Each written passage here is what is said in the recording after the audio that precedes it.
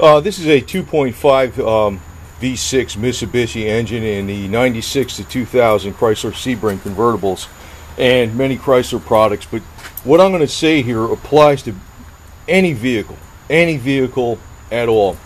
And a lot of times you have these, well, it could be from a number of issues, but sometimes people are changing parts and they're like saying, what the hell is wrong, right? They can't figure it out. I mentioned this in other videos, but I want to really emphasize this more because this applies more to older cars. First off, every single connection and ground that you have, take them off and clean them thoroughly.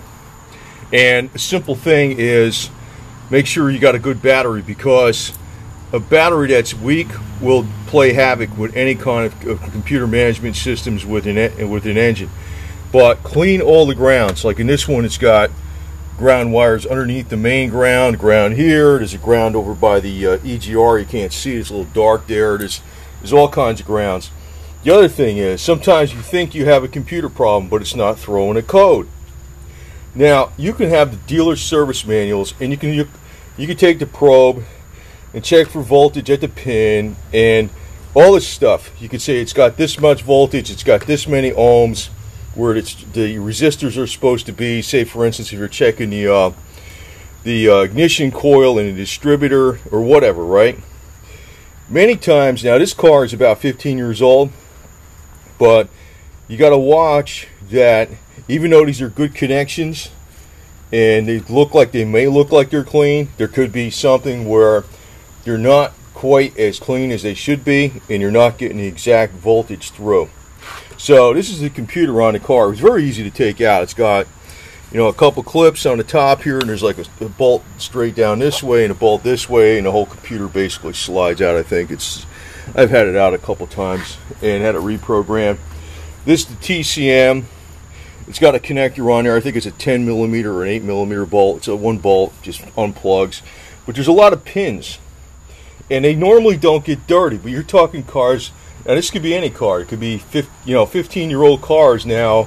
It was in 1996 that they came out with the ODBC2 computer management systems, and all the cars since the 90s got computers in them. So, for instance, this is the computer that's out of.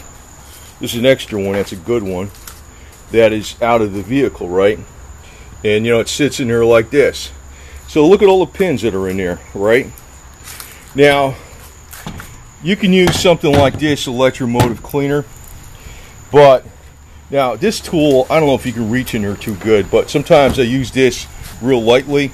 This is Dremel, and I don't like wear down the pins or nothing. I just kind of go over them light so they get scratched up a little bit. But say, for instance, we're going to go in here and turn this on low speed. Let me check. I think I unplugged it. Anyway, we're plugged in again here. So, like, if you turn this on, I got it on low speed. Like, this is kind of fast for doing this stuff. You just want to lightly touch it.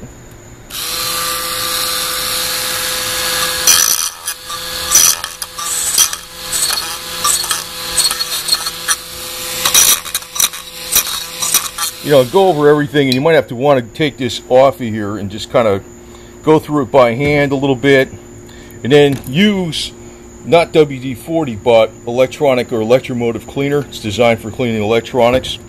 You want to spray this down, and like this way, so the stuff's coming out, and you don't want to get it. It's not designed. It won't screw up electronic circuits, but you don't want to get in there anyway. But and I could see there's a couple pins on here that are a little dirty. Like this one works fine, but say for instance I had a problem with my computer and I wanted to put this one back in there. This is already programmed with my VIN number and stuff. I'd make sure all these pins were like really clean.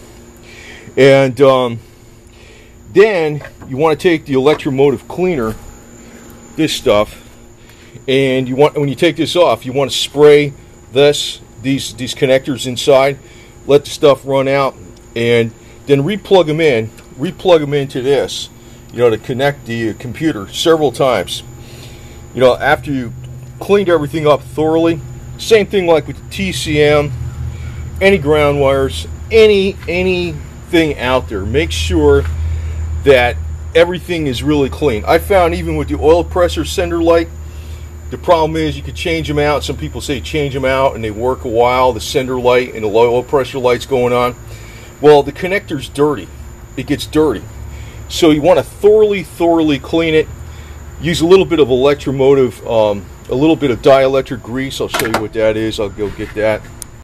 Well, it's this stuff. It looks like a white grease. It's not an ordinary grease though. It's made for keeping, it pushes out of the way and it fills in the voids where an electrical contact is made so the water can't get in there. You don't need much of this. I had this for 8 million years basically. I had a couple big tubes of it and I still have most of it left because you only need a little bit.